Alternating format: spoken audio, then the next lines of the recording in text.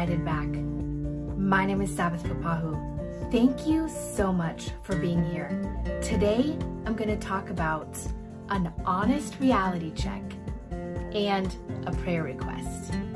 Now, you may have heard that we are preparing for Stimulate, a summit for wives to increase in spiritual, relational, and physical stamina in marriage. And as we've been preparing, I've been talking with the speakers and I've been going through questions and notes and reading and thinking and praying. And I came across an email that I sent out to a mentor of mine way back in 2012. I was just 2 years into being married, and I was away from the people that were my rock, my community.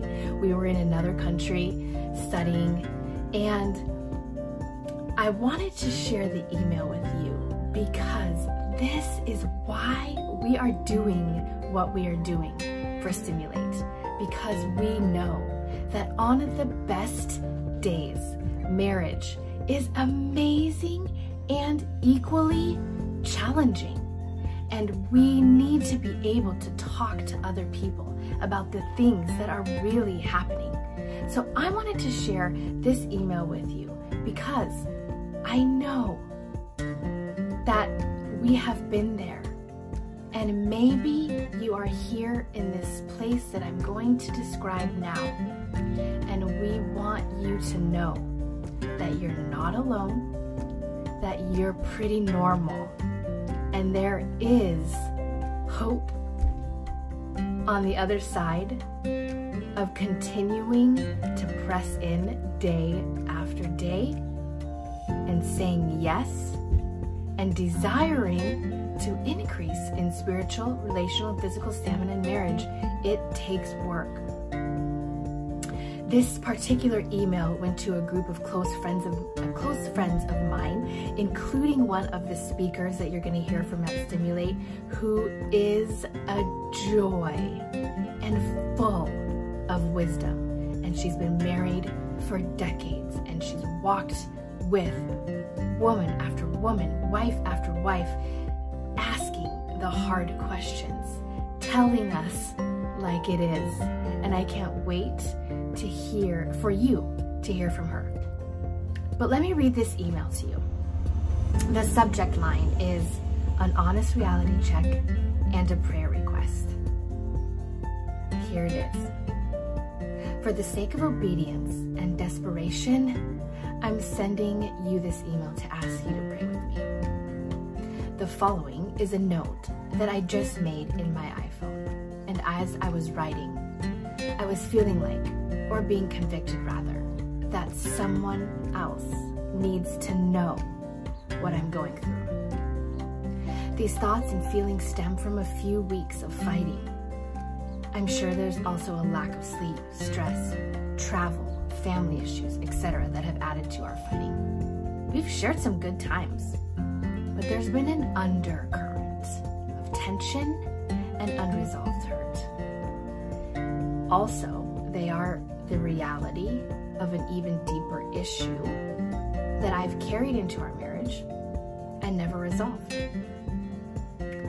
Thanks for listening and praying for me/us. I trust you and love you guys. Here are some things on the note. I need help with these issues, and you know what? I'm still preaching to the choir. I am still working on these issues. This was in 2012. We are in 2022, and although I have grown and changed, and I am not in that place that I was, it is a constant day after day challenge. And so these things, although I may have grown in these areas, are still things that I'm working out, if I'm going to be completely honest. And I am going to be completely honest, because that's the only way that we are going to be able to journey with each other into transformation. Here's the note. I need help with these issues. Taking responsibility for my actions. Lying in order not to have to take responsibility for my feelings and thoughts. Blaming him. They are seriously affecting my ability to be a good wife, to love and respect. And right now, as in when I was writing this email back in 2012, I feel like it's going to be impossible for us to be genuinely happy because we expect such different things out of each other. I question why God put us together.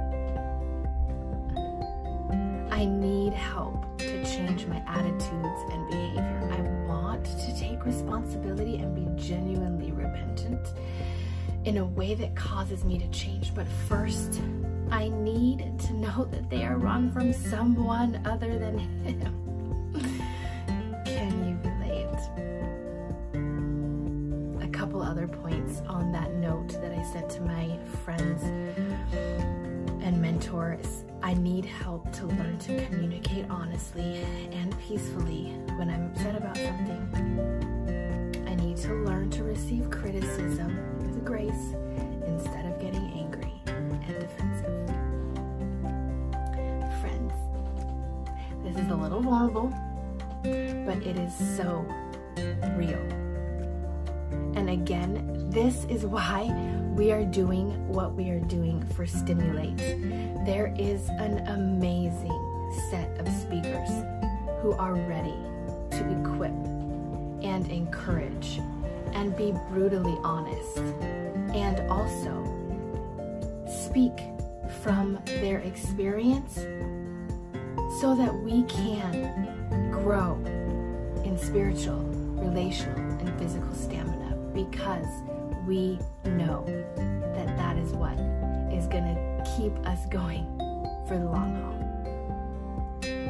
So stay tuned to here on YouTube or on the podcast, Invited Back with Sabbath Kapahu, or on social media, Facebook or Instagram at Sabbath Kapahu or Invited Back.